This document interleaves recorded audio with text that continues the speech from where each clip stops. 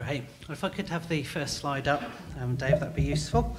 I was just sitting there thinking, we've been working through this letter to the Romans since the beginning of September, and in some ways the first couple of chapters I'd probably describe as being fairly relentless in terms of driving home the point that they're making. Then we get a real sort of high point towards the end of chapter 3 where these amazing things are revealed. And then chapter 4 gets quite complex, which is where we are today. We were looking at it last week and looking at it again this morning. And then next week, just for 1 week before we then begin to turn our minds to Christmas, we'll see some, again, amazing things that are more straightforward. So deep breath this morning. We're in this sort of final section of...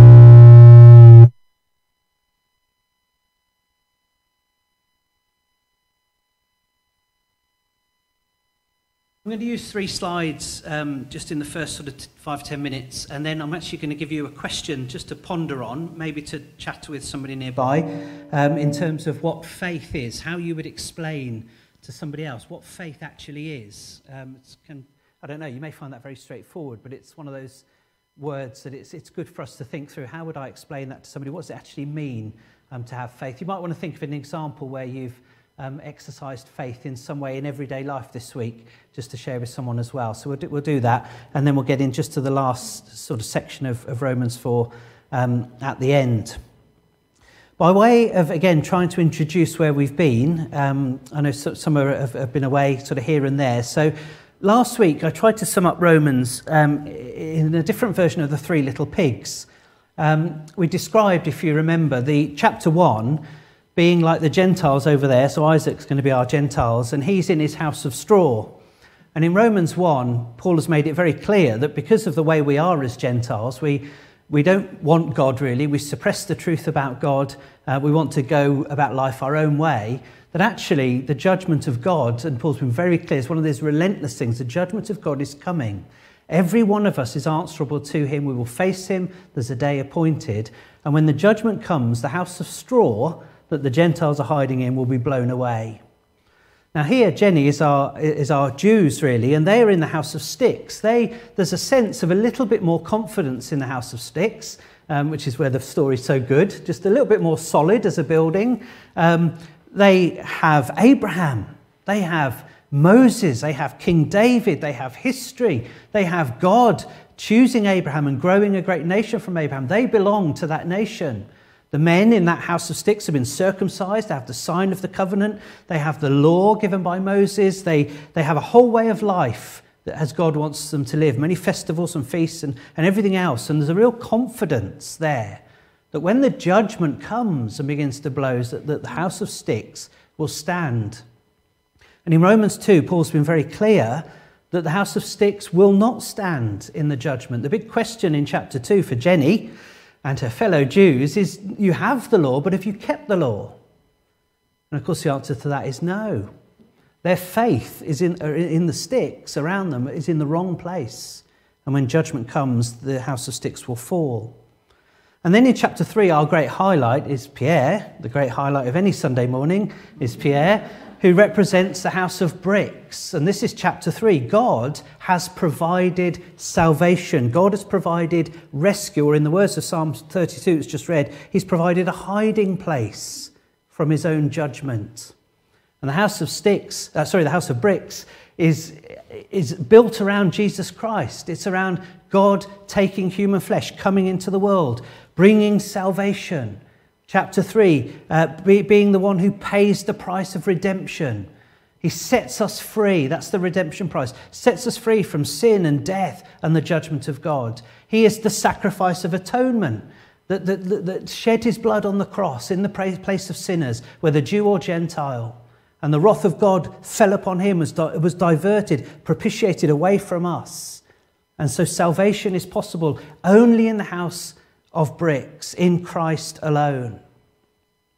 And the key, we said over the last 2 weeks, to that house, to enter into the safe house, is the key of faith. Faith is the way into the house. Now, what we said last week in terms of Romans 4, what Paul's doing here is he's saying, well, okay, let me illustrate this to you, and particularly for the Christians in Rome who are of a Jewish background, who need to understand, he said, let me tell you, let's go to Abraham. Let's think about the founder of the faith, where it all began, what happened with Abraham. And there's the first slide. And this is really verses 1 to 3 of chapter 4. Paul basically says that when you think about Abraham, God came into Abraham's life from nowhere. Abraham did nothing to attract God's favour.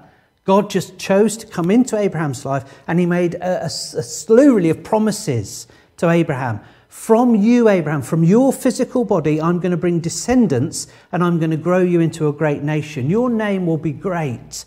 I will bless you. You will be in relationship with me. And that blessing will actually begin to move out to the whole world through you somehow. Abraham's not given the details at this point. But this is the promise. You will be the heir, if you like, of the world. You will inherit the earth through you, or for you and your offspring.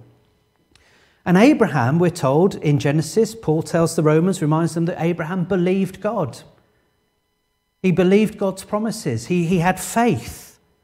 And as a result of that faith, that trust in what God had said, God then credits righteousness to Abraham. Abraham, like every other person, whether Jew or Gentile, is not righteous before God. We're all sinful and fall short of the glory of God. But in that moment when Abraham heard God's promise, believed it, put his faith in it, God credited righteousness onto his balance sheet. Unrighteousness gone, righteousness credited. And then as the book of Genesis unfolds, one by one, the promises that God makes to Abraham are fulfilled. So the point Paul's making is that Abraham was made righteous, credited righteousness by his faith, not by anything else. Think about those in the house of sticks that think there's something else that could make them righteous. We go to the next slide, and we'll be very quick on this. Sorry, it's a lot of words. But this is what we saw last week and what we see in the middle of this chapter. 2 points, let me just grab the headlines. Paul wants them to see that Abraham was declared righteous before he was circumcised, because there's a lot of trust in circumcision, and even the the Jewish Christians in Rome trying to suggest maybe the Gentile Christians should be circumcised. It was so important. So Paul's saying, no, Abraham was declared righteous before he was circumcised. Righteousness from God comes simply by our faith, not by circumcision. And then the second point there, point 2, Abraham was declared righteous before the law was given. So God making a person right in his sight is independent of circumcision and the law. It's by faith alone. And in that first half of the chapters we looked last week, we also noticed, therefore, the implications that Abraham is declared to be the father of us all. He's the father of all who were declared righteous by faith. And he's the father of the circumcised who have Abraham's faith. So he's the father of us all. So, and we said last week, I knew I was feeling the excitement of this more than you, I guess. But that's massive. In terms of world history, the Jewish people rightly said Abraham's our father. But what Paul is saying here is because Abraham was justified before God, he was declared righteous before God on the basis of faith alone, he then is the father of all of us, who are declared righteous in God's sight, credited with righteousness by our faith alone. We're walking in Abraham's footsteps, as are those Jews that have faith. So righteousness is credited by faith alone. That's the point that Paul's trying to underline. And if we go to the next slide, the final slide, verse 16 of this chapter, just glance down at verse 16. Paul sums all of this up. He says, therefore, the promise comes by faith, so that it may be by grace and may be guaranteed to all Abraham's offspring, not only to those who are of the law, but also to those who have the faith of Abraham. He is the father of us all. So headlines before you get to talk to your neighbour.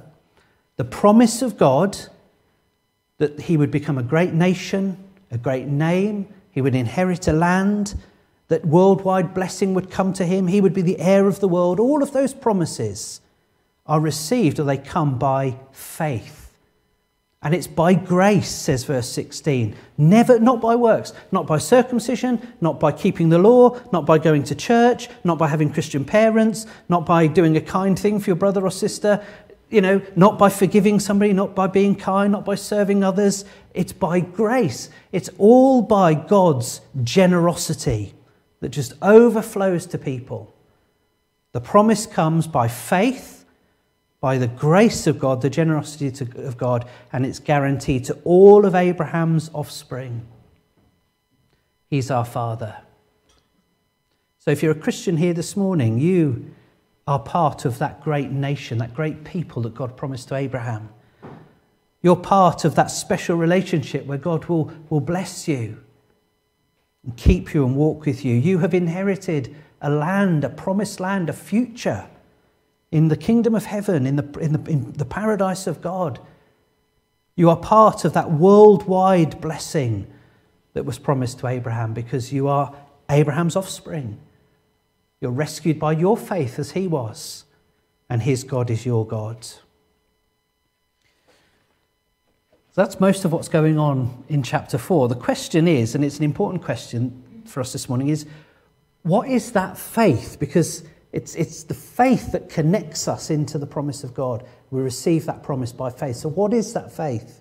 That's our question for the next few minutes this morning. So have a little chat with someone nearby. How would you describe what faith is? What words would you use if somebody said, what is faith? What is Christian faith? Is there an example where you've used faith in this week that you could say, oh, it's like this, when this happened or when I did this? Or can you think of an example of faith? I'll just give you a minute, have a chat, wake up the sleepers, and then we'll come back.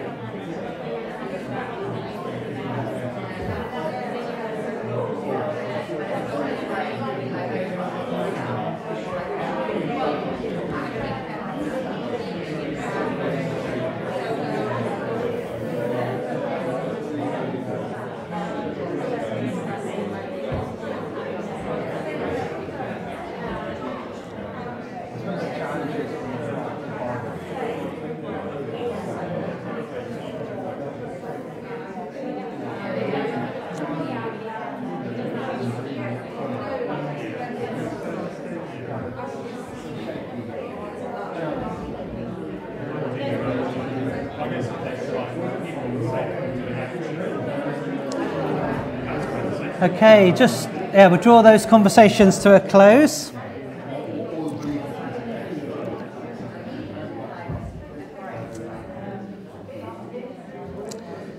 Fantastic. Well, let's come back together.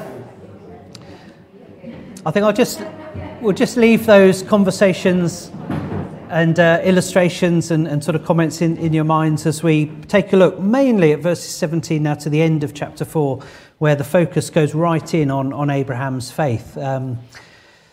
What did it involve? What did it look like? I just want to say three things, just three observations on Abraham's faith, and then we'll sort of see how they translate very closely to us and what Christian faith looks like.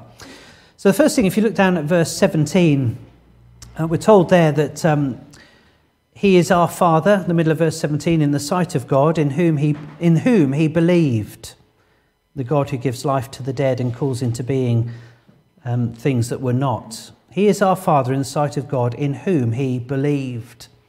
Seems an obvious thing to say, but that's the starting point in terms of Abraham's faith. His faith was in God. God is the object of his faith, and that's absolutely crucial. We said last week, or a couple of weeks ago, I think now on Remembrance Sunday, the example of the chairs that we're sitting on, they're just quite a useful one. I don't know what examples you came up with perhaps from during the week, but we've all put our faith in our chairs as we sat this morning, but we made the point 2 weeks ago that it's not our faith that's keeping us off the ground. It is actually the chair. Both are important. If you didn't have faith, you wouldn't be sat down. But it's the chair that's keeping us up. It's the object of our faith that is important. Over the years, I've always checked the football results during the week or on the weekend. And there's a couple of teams I particularly look out for.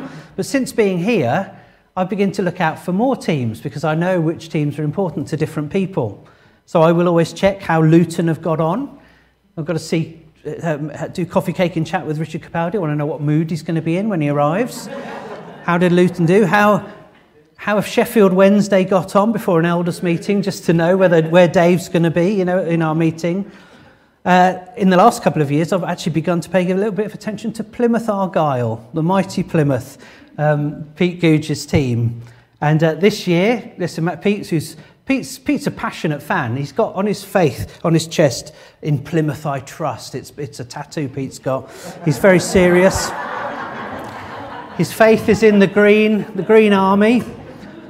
And the thing is, as you watch this year, I mean, they've been, I think, top of the league for quite a while. It's been a good time. And you can feel, can't you, my faith is well placed. I've put it in the right place. Look at them go. And the cracks, I think, Pete, are beginning just to appear over the recent weeks. A few losses sliding down the table a little bit. So that, it's sort of, have I put my faith in the right place? The object of our faith is critical. It's what we put our faith in. It's what we're believing that really matters. Abraham's faith, notice in verse 17, is in God. The God who Paul describes here, who gives life to the dead and calls into being things that were not. Verse 17. He is our Father in the sight of God, in whom he believed, in whom he put his faith, the God who gives life to the dead and calls into being things that were not. There's a sense, an echo of creation almost there. God calling into being things that were not. Speaking, let there be light, let there be this, let there be that. Speaking things that were not there into being. That's the God in whom Abraham placed his faith, the God who gives life to the dead. The second aspect of Abraham's faith is actually that there's an acknowledgement of his helplessness. Verses 18 and 19, against all hope, Abraham in hope believed and so became the father of many nations, just as it had been said of him, so shall your offspring be. Without weakening in his faith, he faced the fact that his body was as good as dead since he was about 100 years old, and Sarah's womb was also dead. Back in that story, what all this is taken from in Genesis, Abraham is 100 years old. Sarah is not much younger. Her womb is closed. She's barren.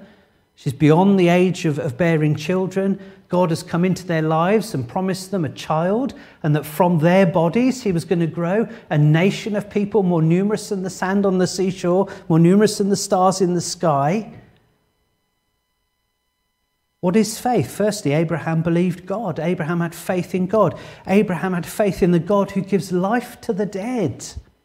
See the significance of that in verse 17. Their bodies are as good as dead. How can they possibly have a child? But Abraham believed God. He acknowledged his own helplessness. He was aware of the death, as it were, in their own bodies and their inability to deliver God's promise for him. But thirdly, they trusted that God would keep his promise. Their faith was in God. His faith was in God, the God who gives life to the dead and calls into being, Isaac, the things that were not. He acknowledged his helplessness and he trusted that God would keep his promises. Despite the outward appearance of hopelessness, he trusted that God could do and would do what he said he would do. Verse 20, yet he did not waver through unbelief regarding the promise of God, but was strengthened in his faith and gave glory to God, being fully persuaded that God had the power to do what he had promised. Of course, Abraham, like any human being and any Christian, has his anxious moments, had his ups and downs. but never stop believing that God would be faithful to his promise, that God had the power to deliver. Now, I think we can map what we see of Abraham's faith straight onto what Christian faith is. And I say that really because of verse 23 that says that the words "it was credited to him," Abraham, were written not for him alone, but also for us, to whom God will credit righteousness. We are so connected to Abraham. Abraham had righteousness credited or imputed to him because of his faith, and that's exactly how God deals with us today. So we are sons and daughters of Abraham, and when we see his faith, we can learn things for our faith because of that connection. So how do we describe Christian faith on the back of what we see in Abraham? The same things. Firstly, our faith is in God. Our faith is not in an idea or a philosophy or some sort of object. Our faith is in a person, a living being. Our faith is in God. Christian faith is not airy-fairy. Sometimes you get this sort of horrible thing, don't you, of, well, I know it looks unlikely. God I can't see. Sending his son into the world 2,000 years ago that I can't see, and I can't be sure, but I just hope for the best. That's my faith. It's a shot in the dark. That's not Christian faith at all. It's in a person. It's in a person who gives life to the dead. It's in a person who brings things into being that are not.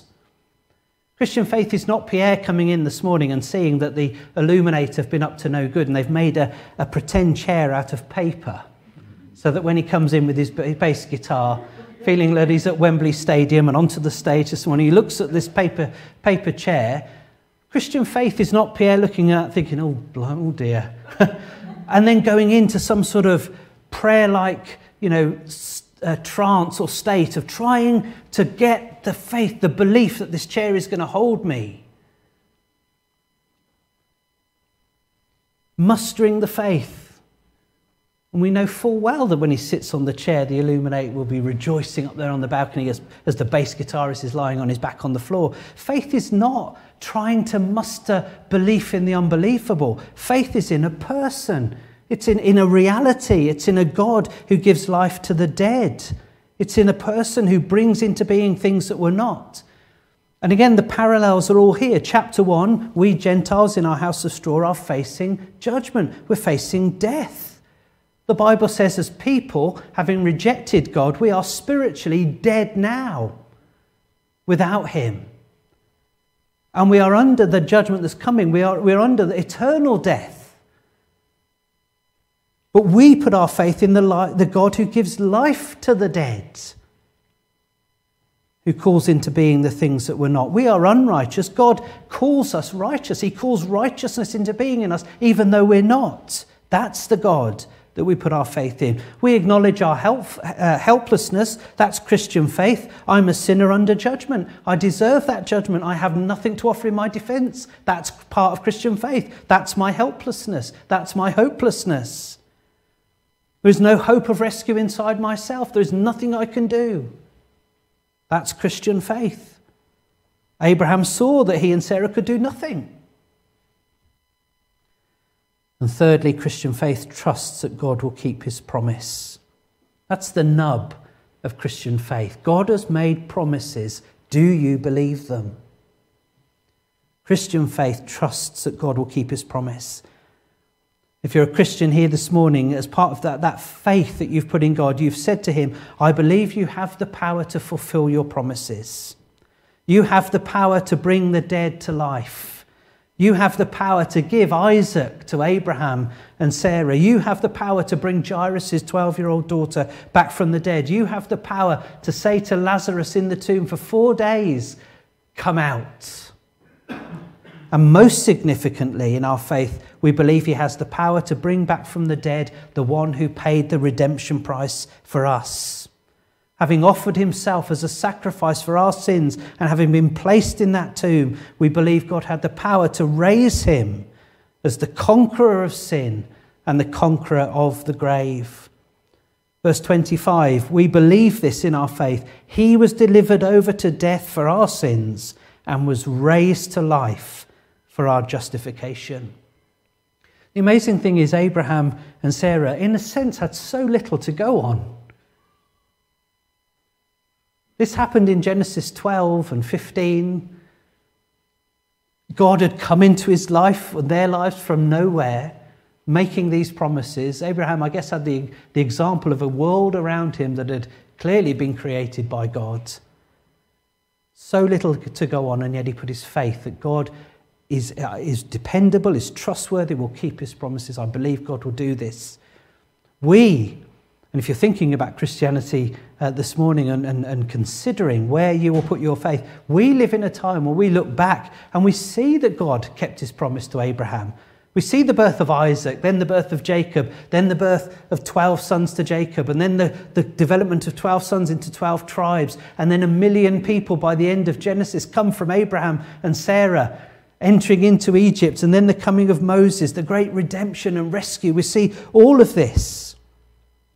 We read the accounts of Jesus, God in a body who has the power to raise the dead. We can look at that evidence. We see the empty tomb, Christ raised, people beginning to trust him, from a motley crew of believers suddenly growing into a church that spreads the globe. Place after place, people putting their trust in Jesus Christ. The house of bricks full to bursting. We have so much evidence to consider.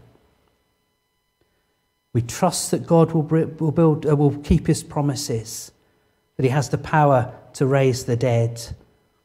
And likewise, we trust in God's power to raise all the sons and daughters of Abraham, all those who are in Christ, to everlasting life as heirs of the world alongside Abraham.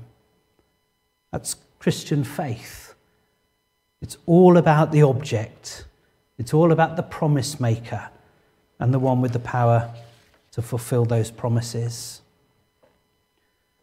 Christian faith is putting our confidence in the fact that God is faithful and he has the power to keep his promises. Christian faith doesn't claim to be perfect and unfaltering. In fact, the hallmark of our Christian faith is that our faith won't be perfect and it won't be unfaltering. But thanks be to God that we're saved by his generosity, his grace that carries sinners home. Let me just read the words at the end of the chapter to finish with before we hand back to Annika. The words "it was credited to him" were written not for him alone, but also for us, to whom God will credit righteousness, for us who believe in him, who raised Jesus our Lord from the dead. He was delivered over to death for our sins and raised to life for our justification. And then Paul can't hold himself back. Just glance your eyes down at chapter 5. Therefore, since we have been justified through faith, we have peace with God through our Lord Jesus Christ, through whom we have gained access by faith into this grace in which we now stand, and we boast in the hope of the glory of God.